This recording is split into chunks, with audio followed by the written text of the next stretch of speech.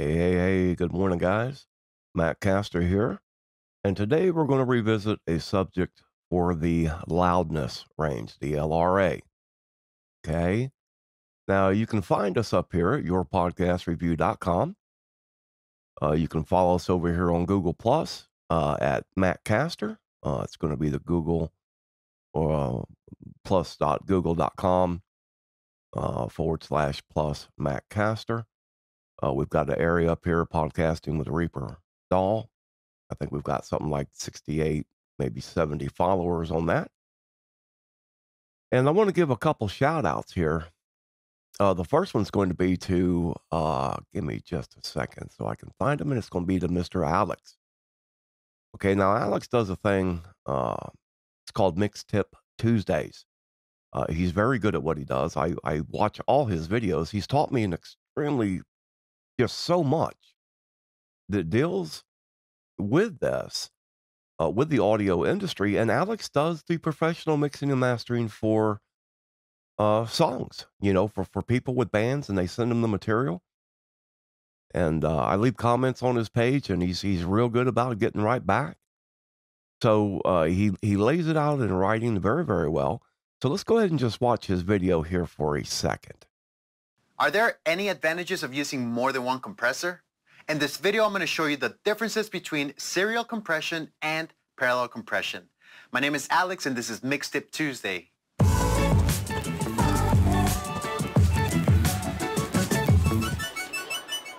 Hey everyone, and welcome back to Mix Tip. Now, everybody says, well, Mac, listen, man, I don't have time to watch these videos. Well, you're going to get out what you put in. Normally his videos run anywhere between 10 and 15 minutes. As you can see right here, this one's 11 minutes and 16 seconds. And if you want to, really watch a professional do something, Alex is the guy you want to see. Okay. Now we're going to go over here back to our Orban meter. You guys know I love this meter. And the profile we're looking at here is a 73. This is their 73rd podcast. And here again, you can see the loudness range. You can see it from here, jump up here. Now, when you see your wave file like this, normally it's because you're using a hard limiter. Okay, and that's what they call the lawnmower effect.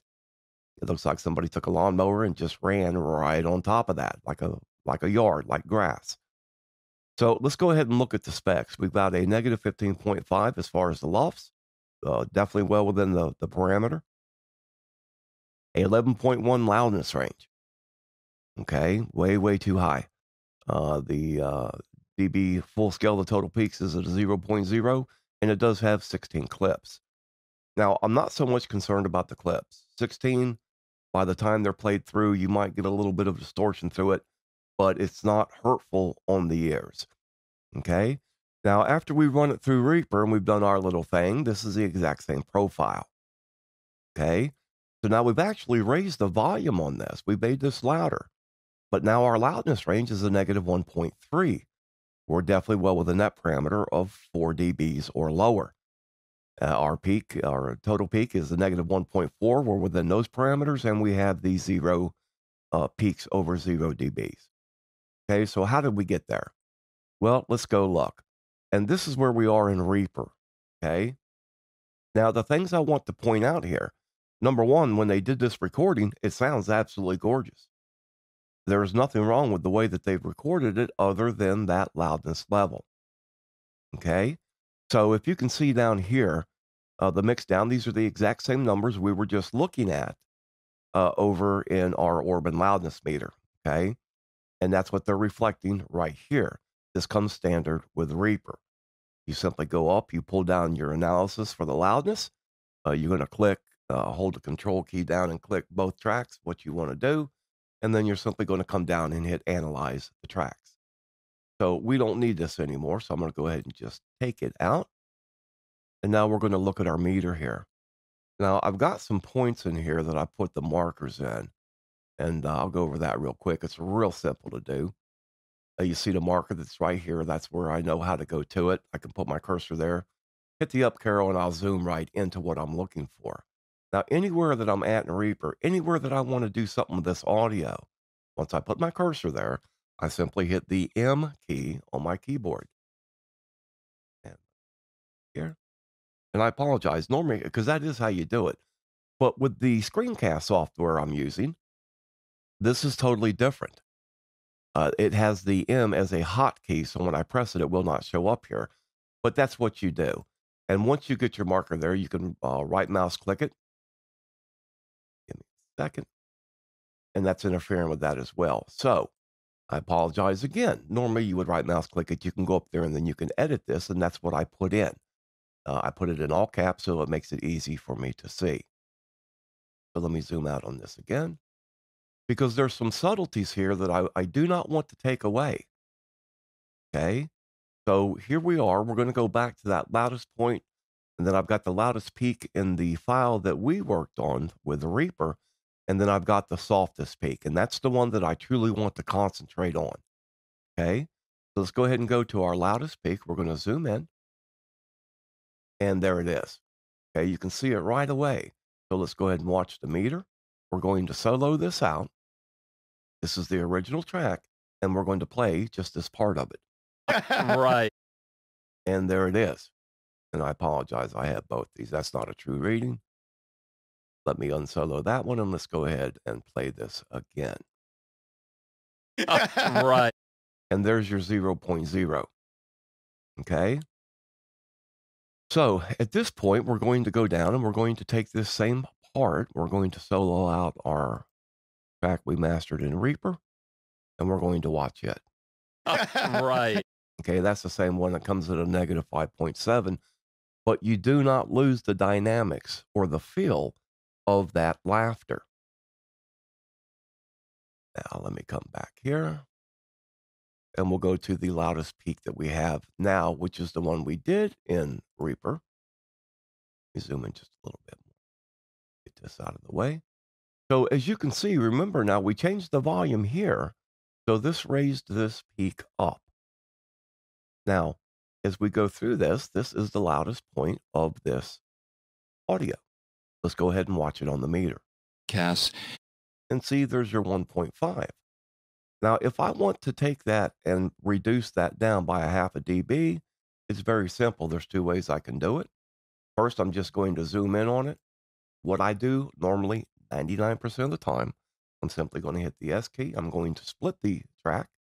I'm going to get my cursor just like you see it. And I'm going to hold my left mouse key, and I'm just going to slide it to the right.